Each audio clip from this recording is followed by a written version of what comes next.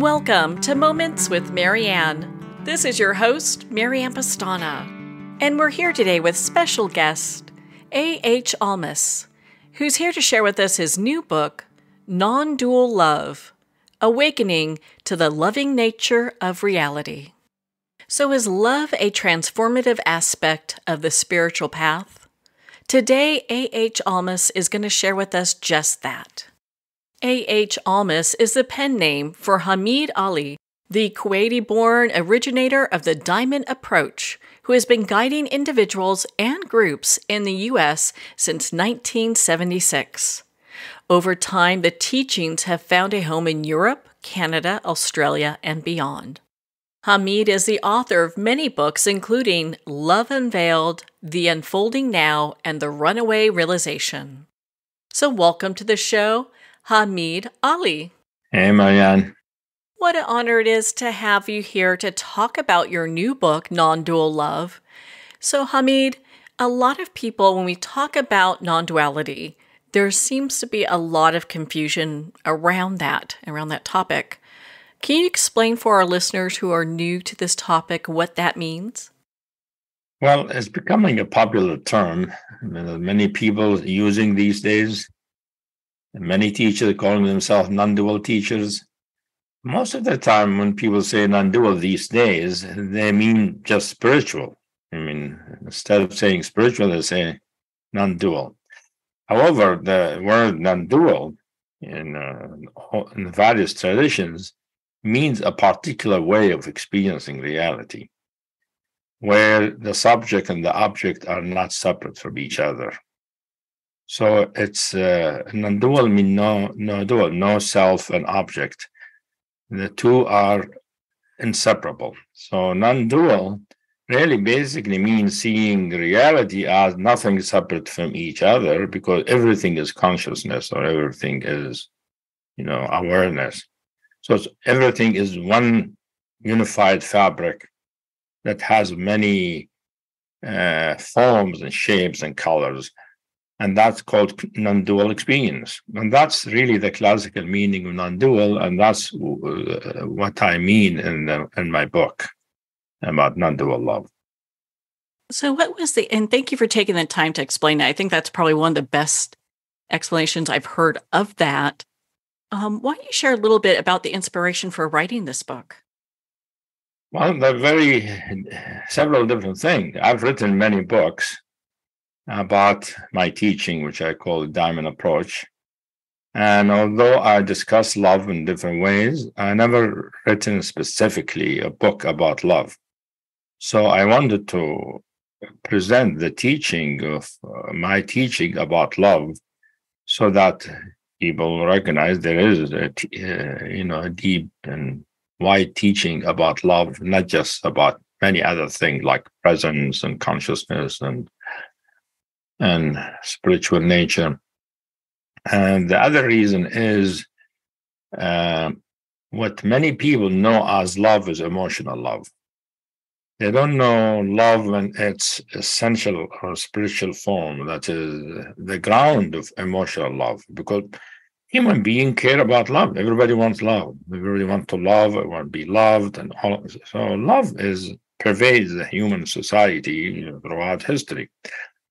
But the love that is implied in spiritual teaching is a different kind of love. It is the very essence and the very nature of love before it is expressed in relationship, in relation to others. Before one says, I love you, one first experiences what is the love in their heart.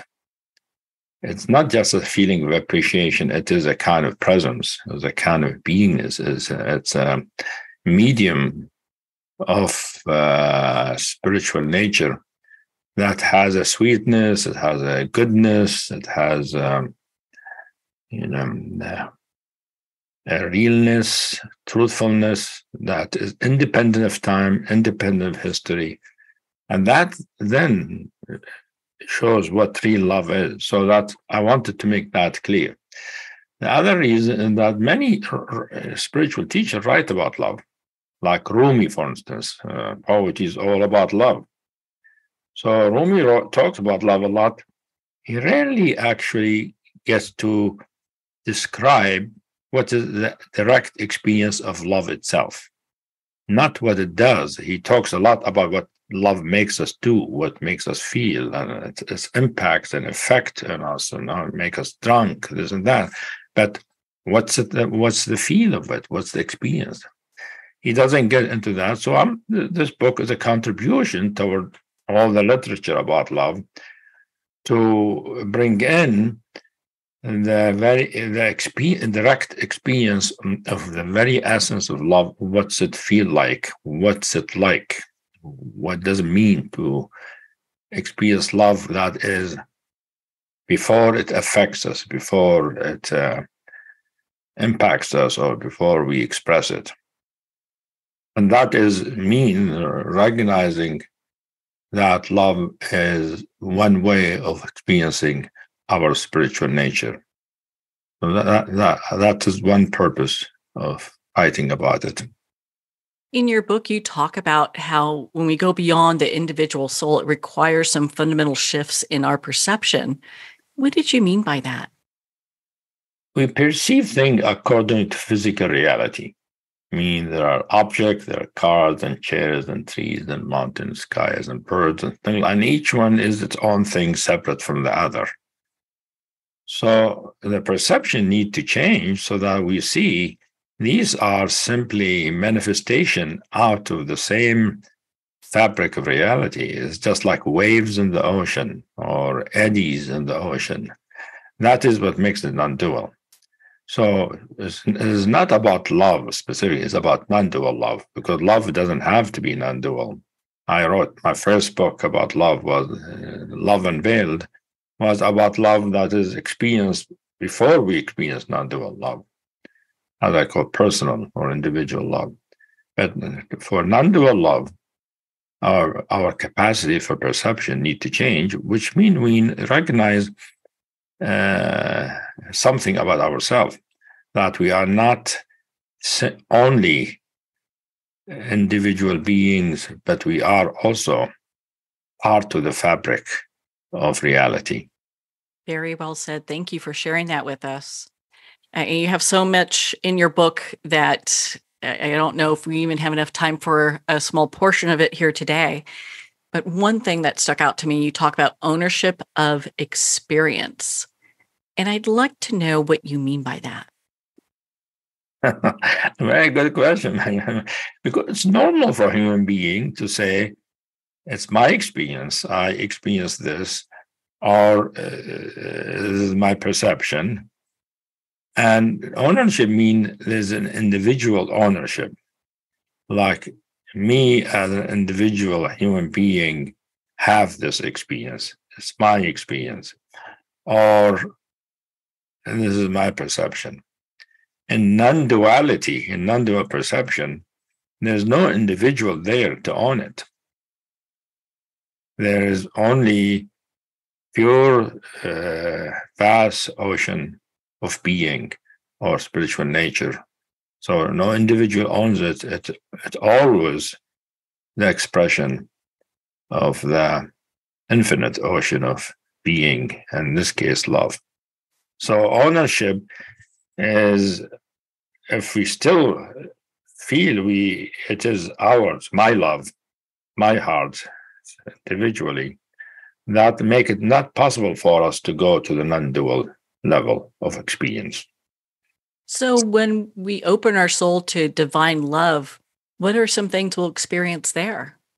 Well, first you experience divine love itself. What's it like? It's basically experiencing the heart or one's love as not within the chest, but as unbounded, not bounded by our skin. We experience a medium, soft, gentle, medium of inherent goodness. It feels like a kind of beingness. When I say medium, it's like substance, almost like a subtle substance, a very delicate substance that has a softness, that has a gentleness, a golden color, usually, beautiful, shiny golden color.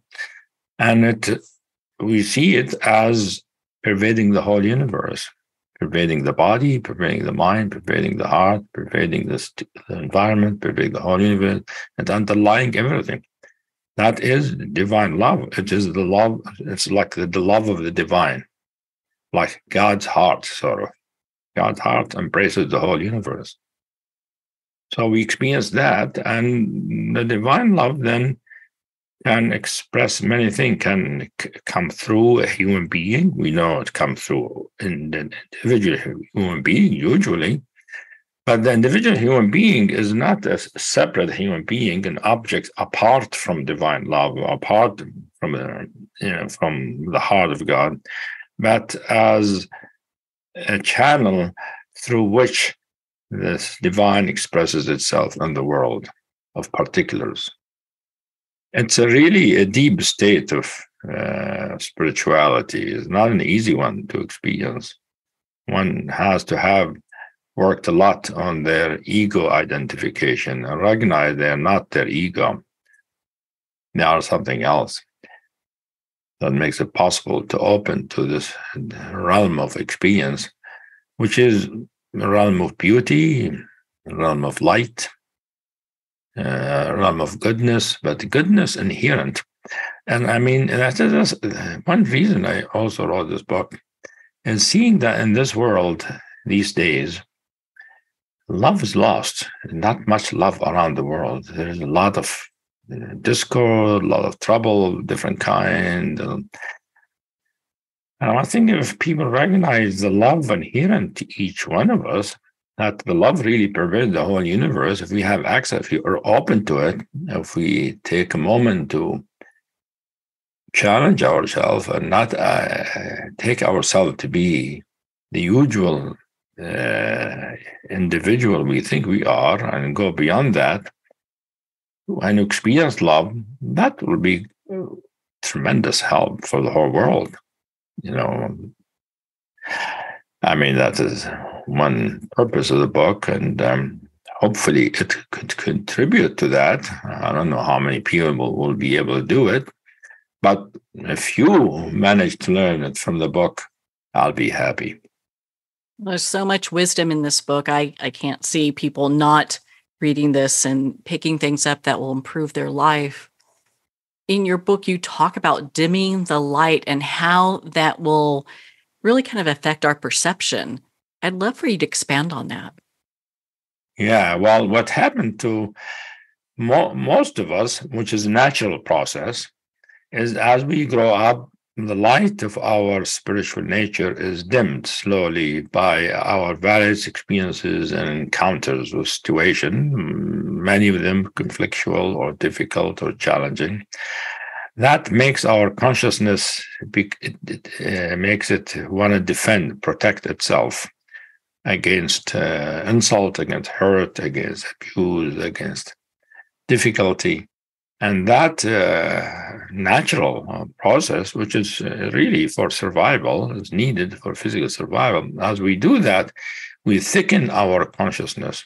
As we thicken our consciousness, the light of our spiritual nature doesn't have the opportunity to shine through. So it dims slowly, and dims to various degrees for different individuals, depending on their opportunities in their life, their history, how much love they had in their childhood, and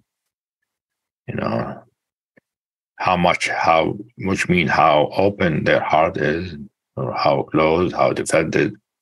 So the defended heart means love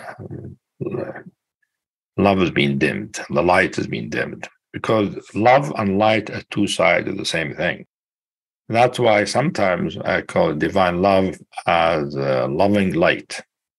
It is like love and it is light, but has a substantial quality to it, meaning it is not just a feeling, it is not just a thought. It is something, a medium that pervades our experience. We feel it as a palpable thing. And that gets dimmed for everybody.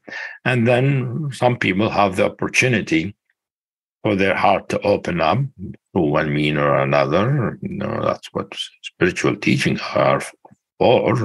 Basically, is to open our consciousness, including our heart, so we can experience the light of our light of the divine, or you call the light of our being, or light of spirit.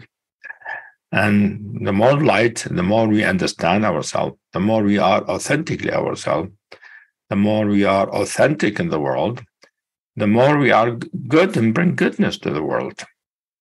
In your book, you share about how when we explore divine love, the diamond approach helps us to create a new perspective. And what would that look like?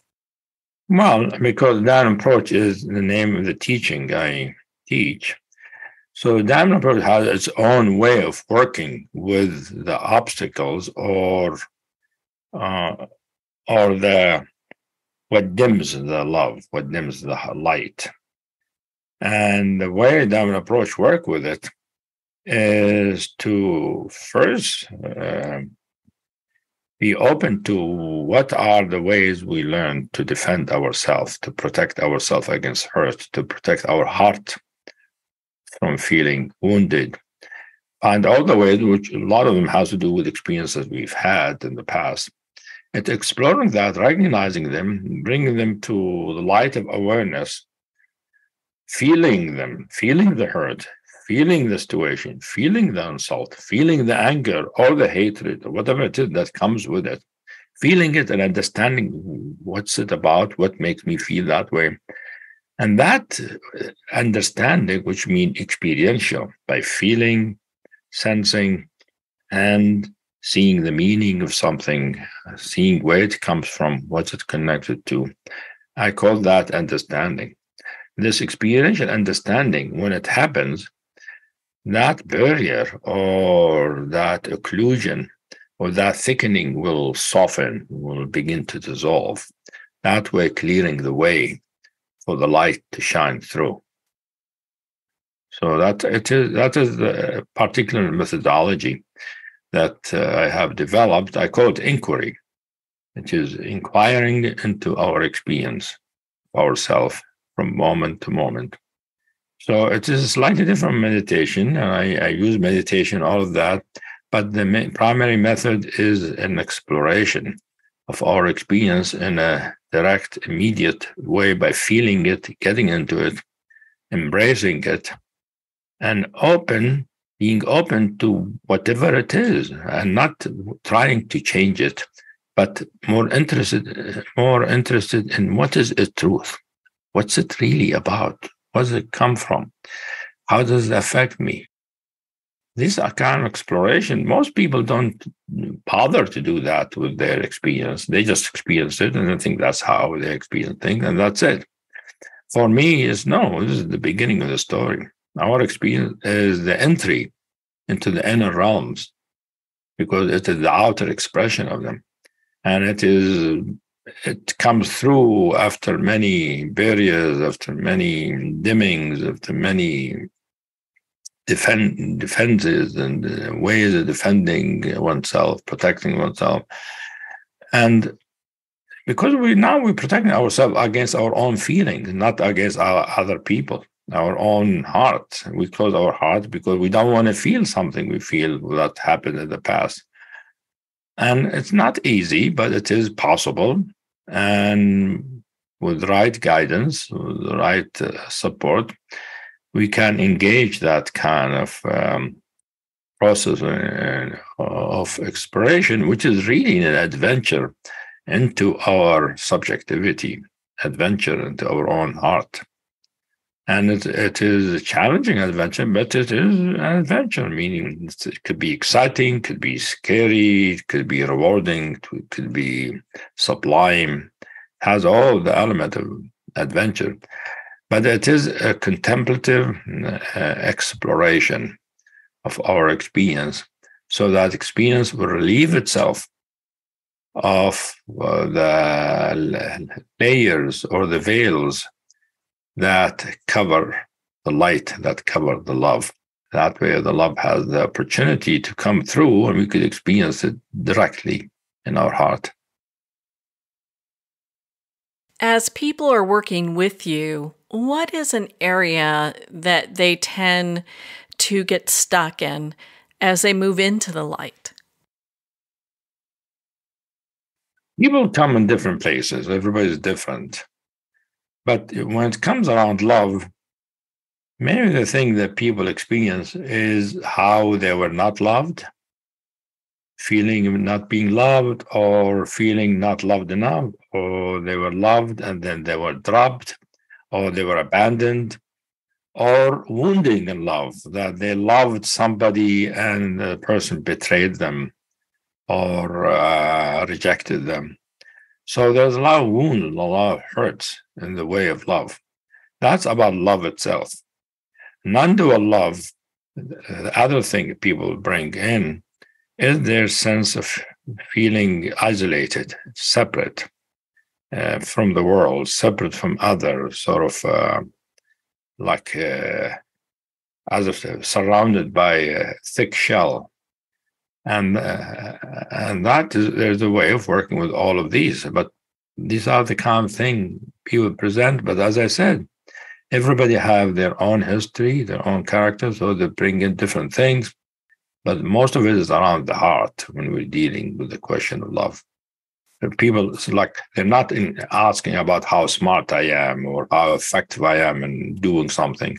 They're talking about their heart, usually, when we're dealing with love. I would think that that's very difficult for some people, and especially in the West, a lot of people have their hearts closed off, especially during this time. So to open it, I can understand how that would be scary. It will be very scary. So part of what people have to go through is the fear, sometimes terror, too. So partly they're afraid of the present moment, the being hurt in their life now. But really, the main protection is against hurts that are already there from the past. There's a lot of wounding. I mean, the heart is full of wounds and hurts and rejections and all kinds of things that are painful and difficult. But that's not the only thing. Sometimes one has love that's not acknowledged. They love somebody that wasn't reciprocated, or they loved their mother and father, and the mother and father didn't see it, or didn't recognize it, or misinterpreted it, and or judged it, or one thing or another. So sometimes it's love that is not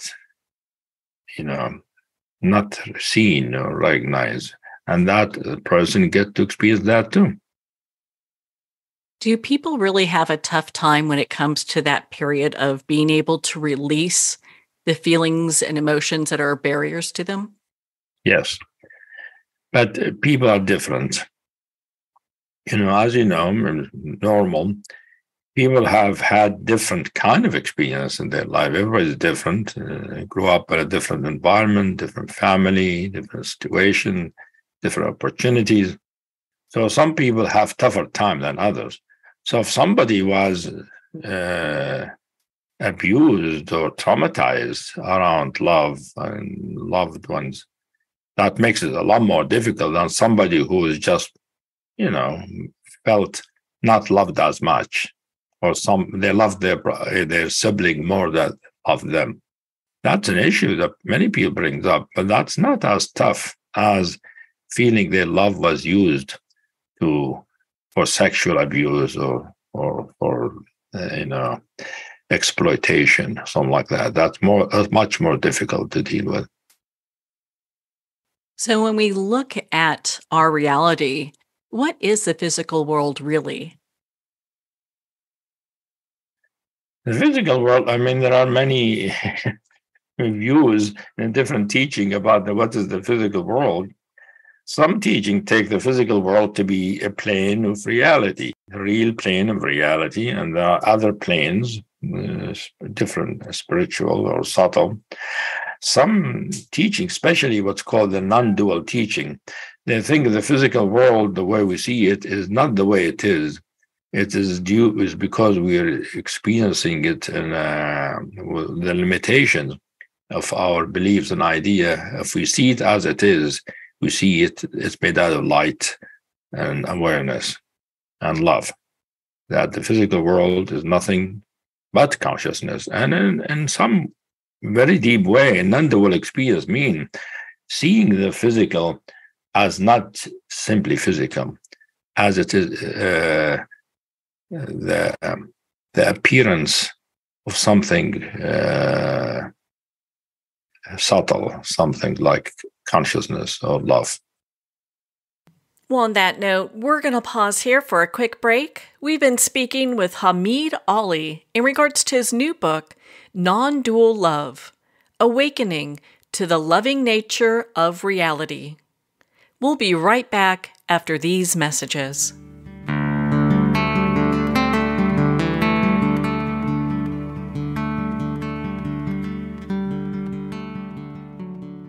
The first thing you need to know about me is that I love my kids, but they are not my everything. They used to be, but that's when my entire life fell apart. In order to pick back up the pieces, I had to put the love I have for myself before everything else, including my kids. I'm Jessica Dennehy, and I own multiple businesses. I'm a best-selling author, and I have all the strategies that I've used to make my life what it is today. And I'm going to teach you how to do them in my new book, Selfish is a Superpower. So go get your copy today on Barnes & Noble or jessicadennehy.com.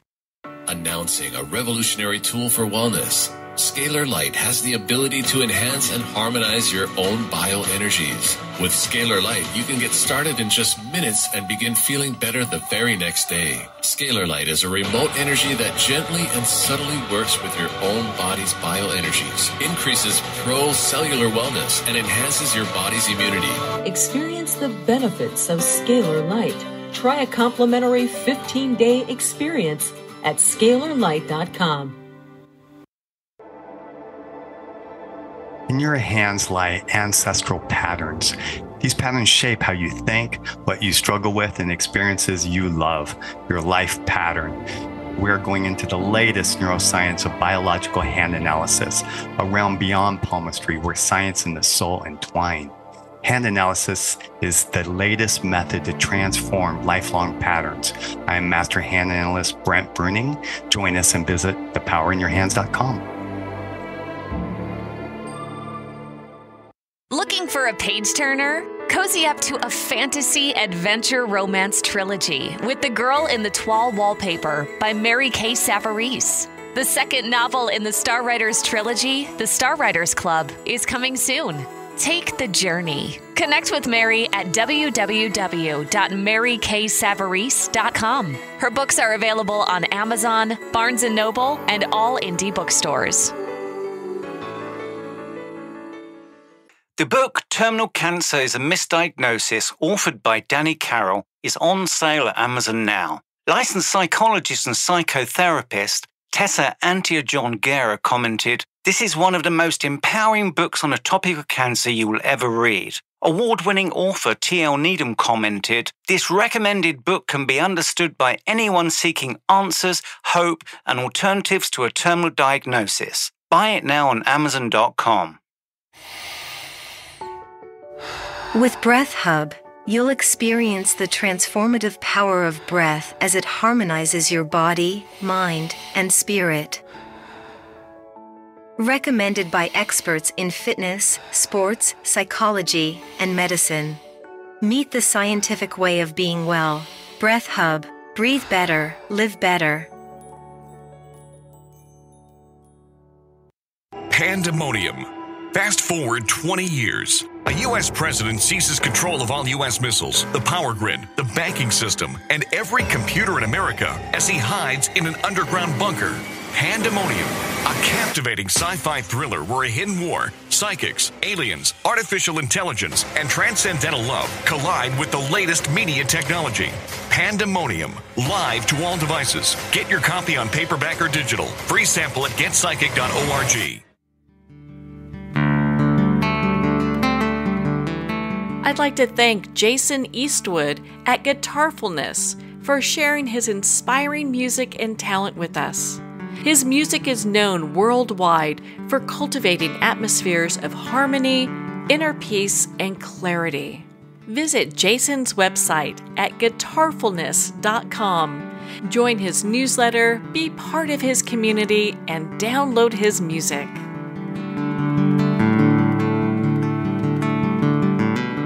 Welcome back to Moments with Marianne.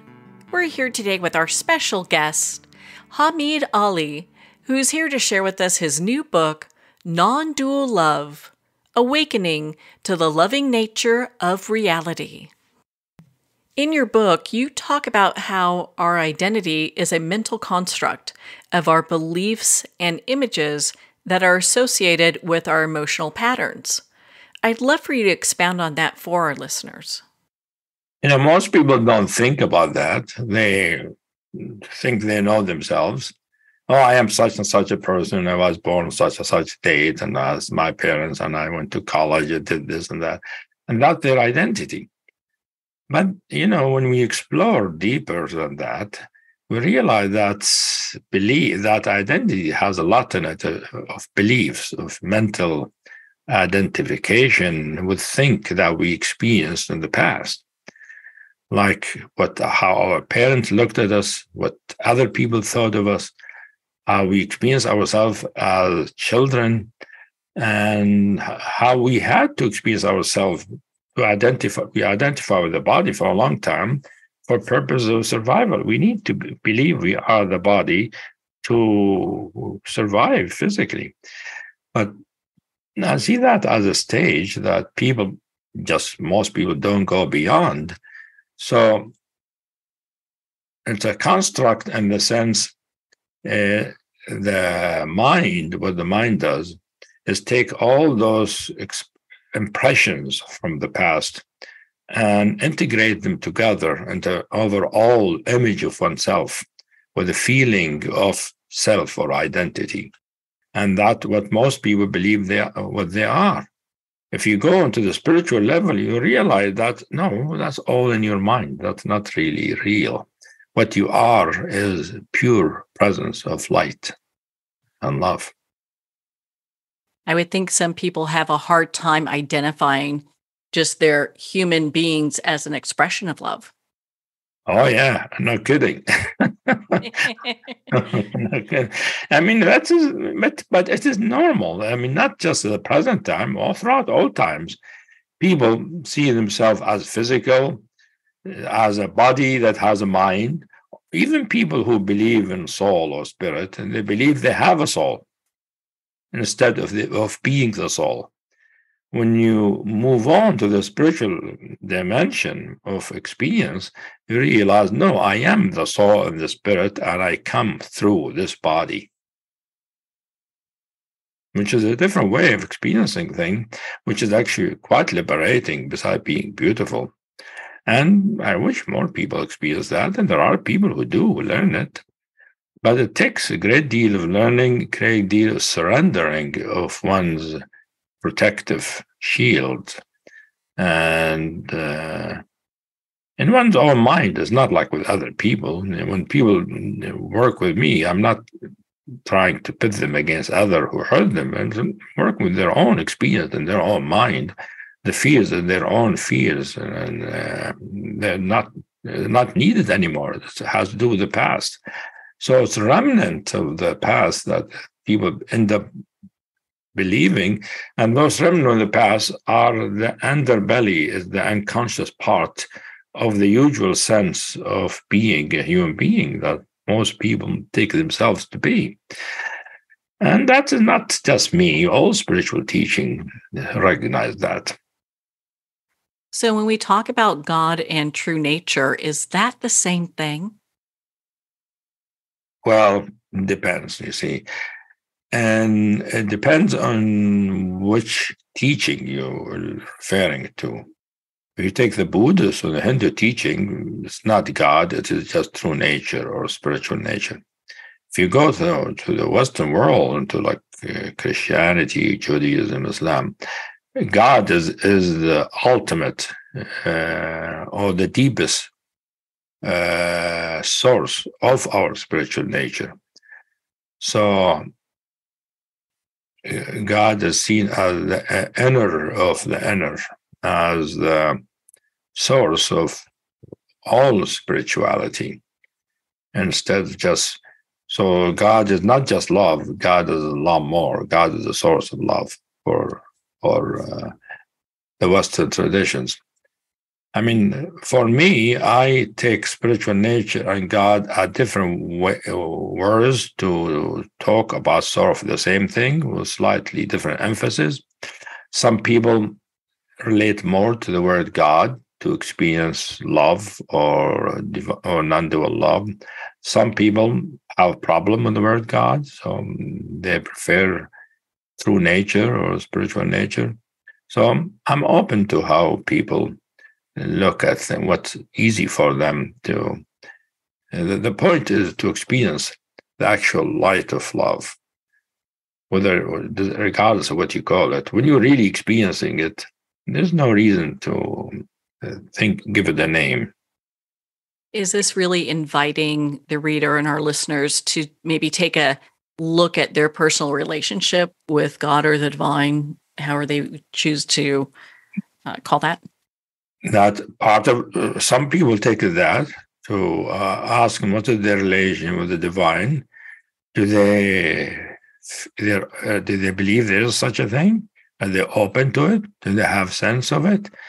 But also, and other people will see it as an invitation to see there's more to them than what they take themselves to be. That there is a deeper dimension than them that I call spiritual. If they experience it, they experience it as their true self or their soul or their subtle dimension of their consciousness. And that's the invitation to look deeper, to question oneself and contemplate one's experience, one way of relating to not just God or divine, but to everything. Do we relate to it from the perspective of being just like one kind of animal that we call a human being, or we are beings of light? I love that. The diamond approach that you have developed, does that have roots in ancient practices? Well, it utilizes many ancient practices. And I studied many of the things. I studied the Sufi, the Buddhist, the Hindu, many things. I had teachers and practiced many of those things. However, the diamond approach developed on its own, and knowledge of those tradition, but also knowledge of Western modern psychology. I use a lot of the finding of modern psychology that the ancient didn't have access to. And the two are integrated in a way that happened naturally and organically, that developed into what I call the diamond approach. So it is contemporary teaching. In your book, you talk about surrendering. And I think a lot of times people may get that a little confused, especially when we bring in the discussion of divine love into that or God. What do you mean by surrendering? Yeah, it's a question that many people are confused about.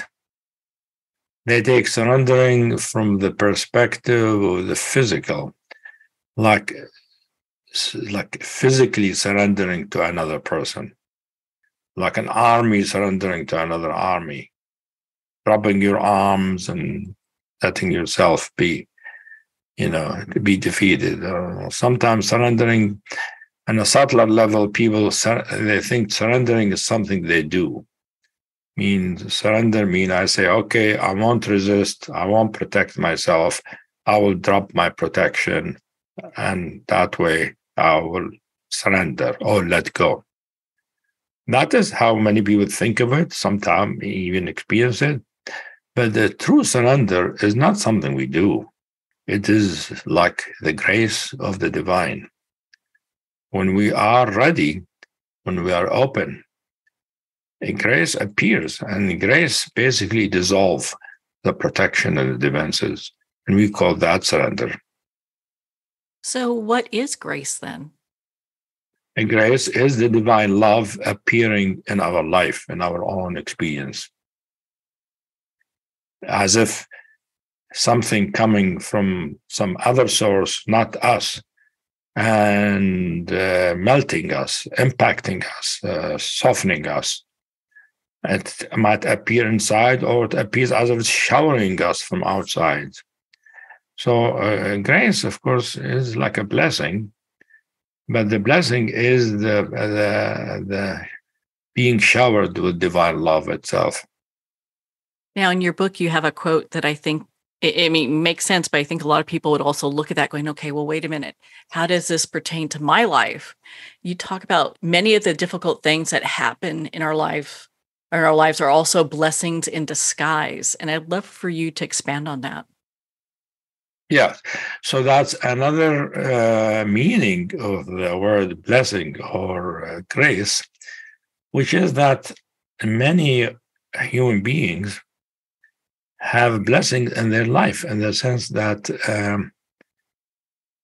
their life, things happen in their life. Either they're born to a situation, or encounter a situation in their life, or opportunities that are sort of give them a better possibility of freedom, of happiness, of fulfillment in their life, and that comes out of nowhere. It's like one can't explain it. Well, how did they come into this good fortune? I don't mean necessarily, financial fortune, although it can be that way, but many people have that good fortune, that good, some people say luck, or destiny, or this and that. But it is really the action of grace that is where we don't see the force of grace. We just see the impact that it has in our life. Well, you touch on trauma within your book quite a bit, actually. And is there any positive aspects when we look at trauma? Trauma, nobody that traumatized will think there's a positive aspect. Not at the beginning of recognizing and feeling it. It will be difficult to call it a positive aspect. However, I've worked with people who had trauma in their life. By embracing it, confronting it, working with it, and resolving it, it becomes an opportunity for them to learn and mature and go deeper in themselves than they would have otherwise. So it can be an opportunity for growth and development. But for most people, the trauma is too hard to deal with, so it's hard to see it as an opportunity. But I know the people who've worked with it, they learn about themselves a lot. They learn about their, to resolve trauma on a deep level, one has to go to their spiritual dimension, because it's not enough to work with it psychologically, which is how most trauma therapy happen, which really helps a lot. However, for complete resolution, for traumas, traces to go away, one has to learn to be their spiritual being, to recognize they are a being of light. Then trauma becomes something of the past. In some ways, I've heard that called like the lesson too. It's something that will move us beyond our comfort zone. Yes. So when we talk about, grace, so we've been kind of sharing a little bit about grace. In your book, you want people to share with you an experience of grace that they've had. Why is that? Well, when you see, the book has in it some interaction I've had with the students. And sometimes part of the work, the inquiry, is for people to recognize the moment of grace they experienced in their life, so that they might have not sort of reflected in it, might not have focused in it. By recognizing it and embracing it, they might open up to further grace, or to more direct recognition of the divine love that is behind the grace. Because many people experience grace in one kind or another in their life and know it consciously. Sometimes they don't know, they just feel their life is good, something good happened in it. They don't know why. How come they've been so lucky? If they recognize that, they might have the opportunity to go deeper in themselves, recognize what are the deeper forces that are making that possible. And that would allow them to also be a little bit more comfortable with divine love or God or however they choose to identify. Yeah, make them more comfortable, more open to it, and not scared of it, and be comfortable, and learning to be in that realm as part of a human experience. That is, it is actually part of the human potential for everybody, and it's actualized by some, but every human being has that as their inherent potential if they have the way of opening up to it, of approaching it, that by going through the fears and the hurt and going beyond them by embracing them. We embrace, we go through by embracing. That's the method. It is, so it's not a transcendence. It's not just pushing it aside. It's going through it by understanding it, by illuminating it. What are some of the questions you get asked often from your students? Well, some of the questions you ask, how is non-dual different from usual experience? And sometimes, if there is divine love, where is it? How come the world is a mess? Right? It's an ordinary question. Many people ask me, say, well, if there is God, if God is loving, or if there's love that pervades the universe, where is it? I don't see it. I see love, trouble, love, hatred, love, enmity. So that's one question that people ask that make them doubt the existence of such possibility of something like divine love, the way I write about it in the book. So how would you answer that question then? Because I think for a lot of people, that would be a difficult thing to overcome because the world is a hot mess right now. No kidding, yeah. Well, one way I answer it is by saying, well, if you look at the human body, you have all these cells, right? And organs and cells and all of that. On the cellular level, you can get sick. You get cancer. Some of the cells become cancerous, right? However, if you look at it from the perspective of atoms, that everything is made out of atoms, the atoms are always perfect. They never have cancer. They never have illness. They're always the same atoms. So it's looking at the same thing from two dimensions of itself. So the human body has the level of cellular level and have the atomic level. They're both together. They're both the same in some sense, but looked at from different lenses. So divine love is like the atoms to the cells. The atoms, but they are spiritual atoms, not physical atoms. This is just like I'm using a metaphor analogy to explain the relationship of an underlying nature like love or light to what we see outside us, which is a lot of trouble. There's some goodness in the world, of course, otherwise it won't survive, but there is a lot of trouble. And but that is seeing it from the perspective of the physical body. Some part of it is good, and most of the time it's healthy, sometimes it's sick, and all that's true. However, on the level of atoms are always perfect. So that's one way I answer it. That's a good way to put that. Thank you for sharing that with us. It's a question I think a lot of people would have, so I appreciate you taking the time to go over that with us and talk with us about that. Yeah. In your book, you talk about guidance. Can you share on that for our listeners? In spiritual work, we become aware that there can be an inner guidance. You could say the guidance from the divine or guidance from a more spiritual nature. And the guidance doesn't mean you should marry this person, not that person, which many people think guidance is, but that's what people go to psychic to to tell them or the role or something like that.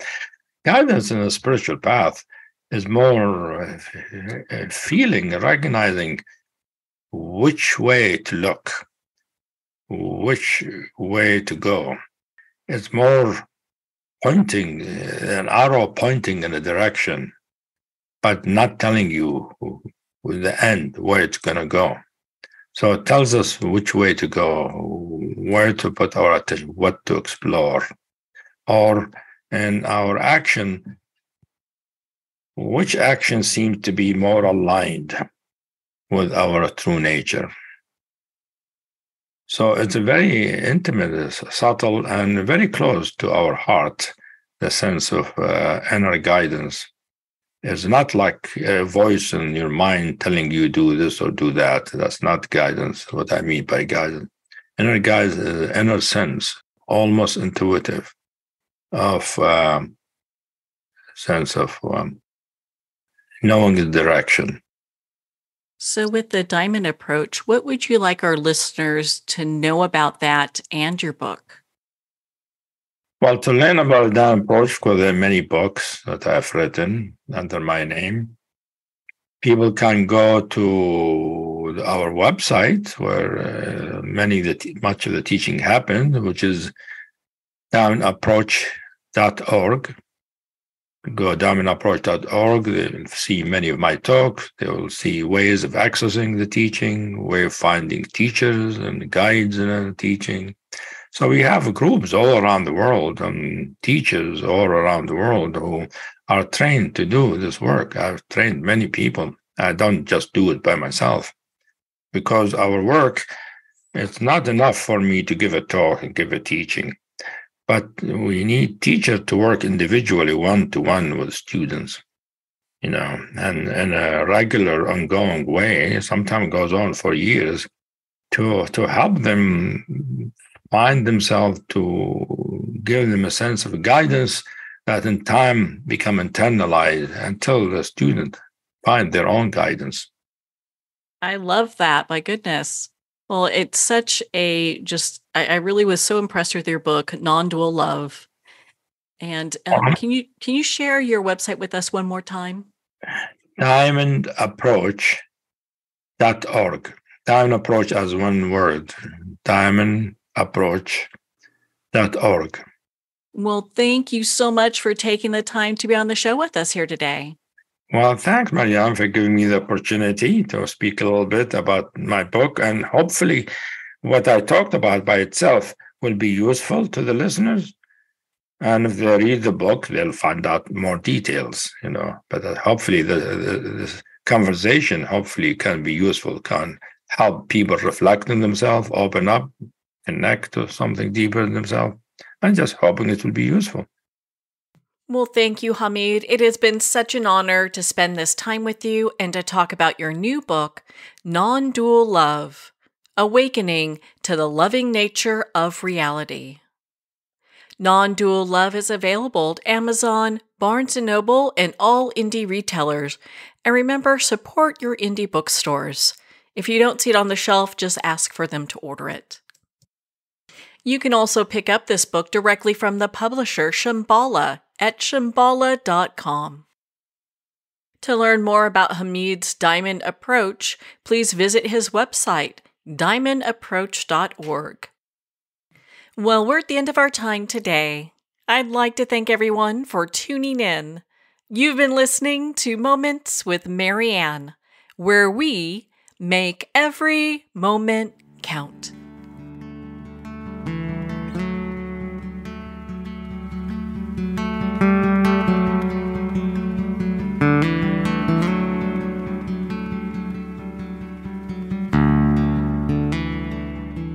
In a single moment, your life can change. Moments with Marianne is a transformative hour that covers an endless array of topics with the best of the best. Her guests are leaders in their fields, ranging from inspirational authors, top industry leaders, and business and spiritual entrepreneurs. Each guest is gifted and a true visionary, a recognized leader in her own work, and while teaching others to develop, refocus, and grow, Marianne will bring the best guest and sometimes a special surprise.